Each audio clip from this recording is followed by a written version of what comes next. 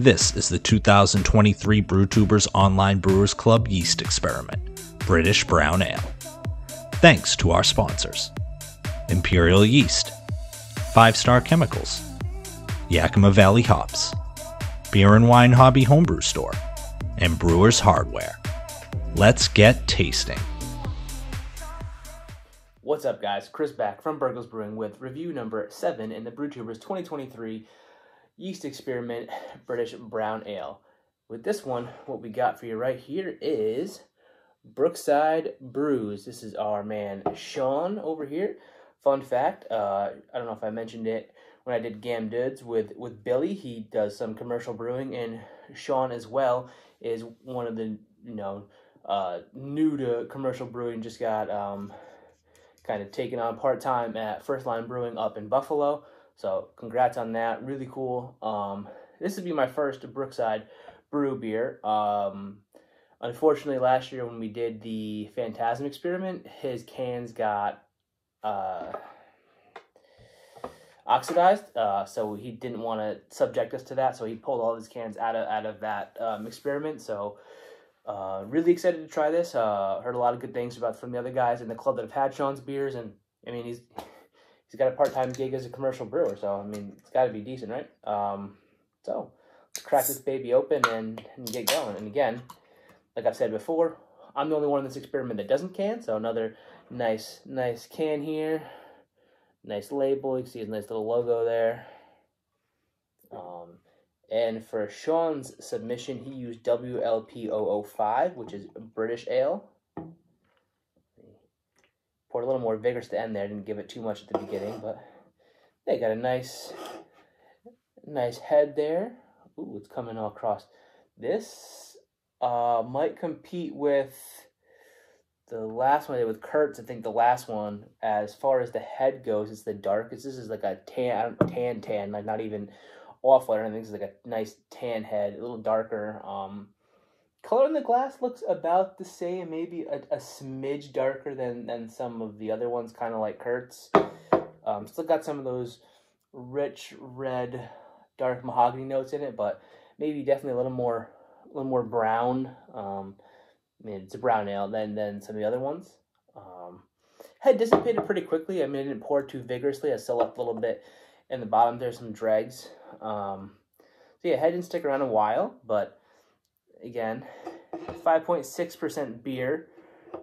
So not light, not heavy. I mean, I know on my own, the head didn't stick around that long, and I don't think, British beers are known for their head sticking around all that long. Somebody could correct me if I'm wrong. Blast me in the comments if you need to. Don't have an OG or FG on this guy, so can't tell you what that is. But without further ado, let's get into actually reviewing the beer. Ooh. So right off the bat on the nose, I'm definitely getting... definitely smells English, like a typical English ester you get to it, but yeah, I have to sugar it up a little bit more too. So definitely got that, traditional English, this is a British ale, but, typical of a British English style beer. Some sort of, dark stone fruit, plummy, raisin, something coming through. Maybe a little bit of kind of toffee-like sweetness coming through too. I know you can't smell sweetness, but a little bit of toffee and like a slight touch of like a slight whisper of like a roastiness coming through. It's really, really nicely like complex, but also balanced aroma, if that makes sense. It's not specifically one note. You can pick them all out, but they all just kind of meld together to just give this general sense of an English beer. So,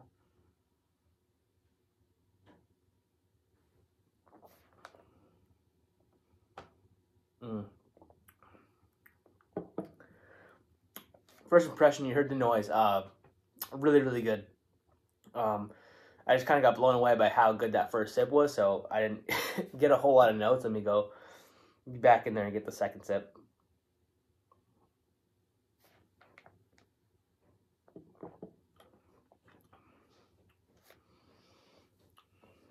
This is so well balanced, but also complex.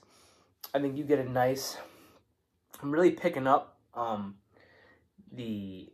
that floor malted Maris Otter that we used here. Definitely getting a little more just, you know, straight up base malt notes on this than some of the other ones. It's a really nice kind of like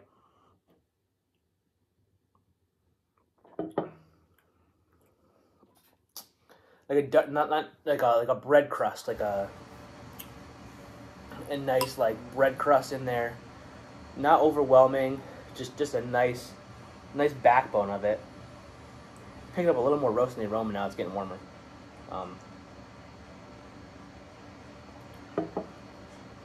The first thing, yeah, kind of blown away by that. Yeah, that base malt character coming through there, and then kind of right after that base malt, I'm getting a nice caramelly again, caramel toffee something, the darker burnt sugar type thing on there, and then just kind of, and that to me, that flavor,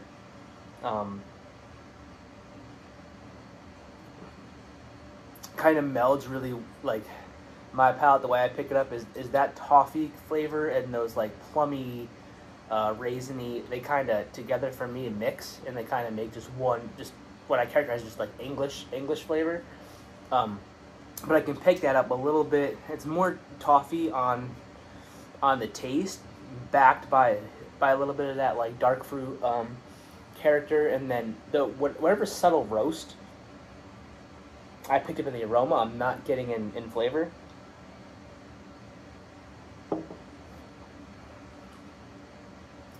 Definitely not getting really any of the baker's chocolate or kind of like a chocolate character that I got in a couple of the other ones. Maybe like a hint really in the background at the very, very end, but not a whole lot. You really have to kind of search for it.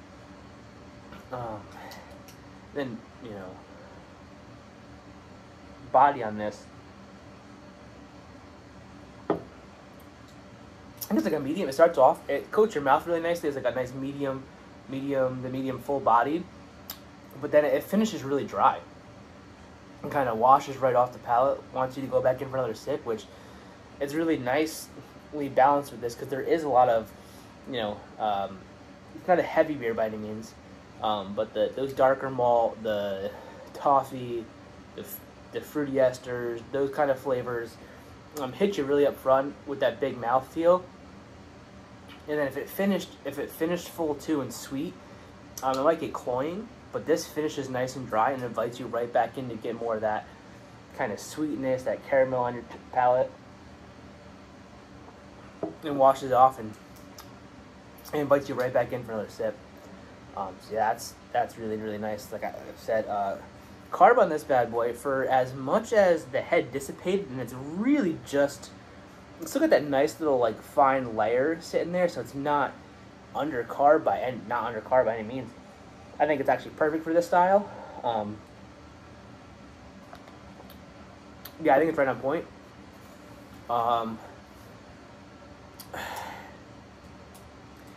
Yeah, like I said, for style, I think it's there. I think, you know, we're typically used to, at least, you know, home brewers, and if you're brewing a lot of American styles like IPAs or even lagers, used to a heavier carb on it. But like I said, it doesn't,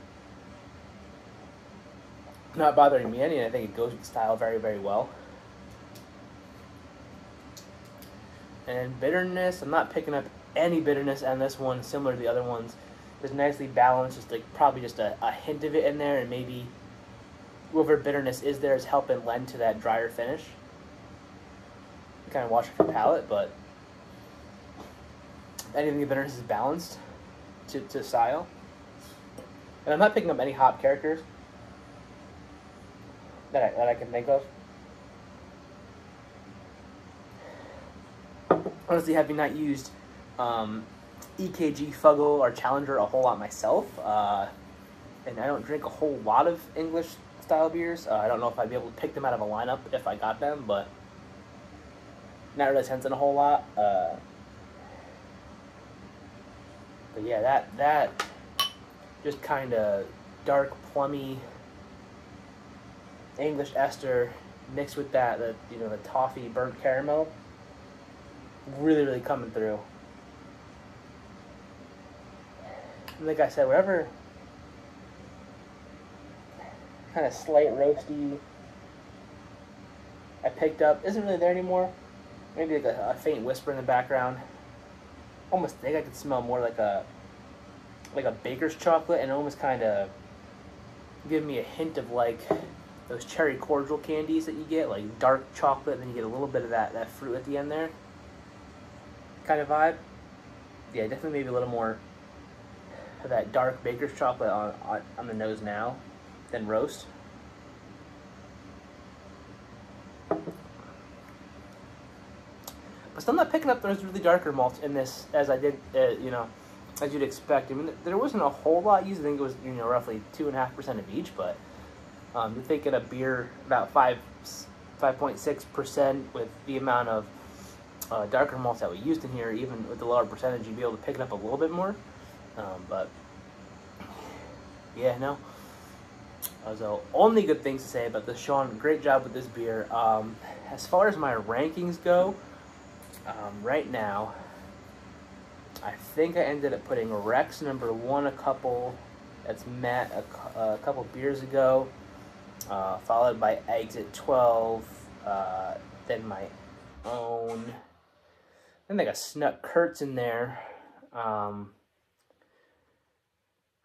It's getting tough now, especially having to space these out a little bit, maybe too much.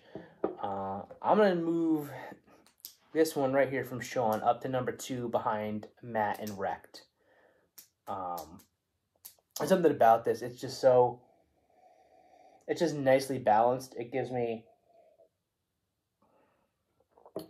everything I'd expect in an English beer.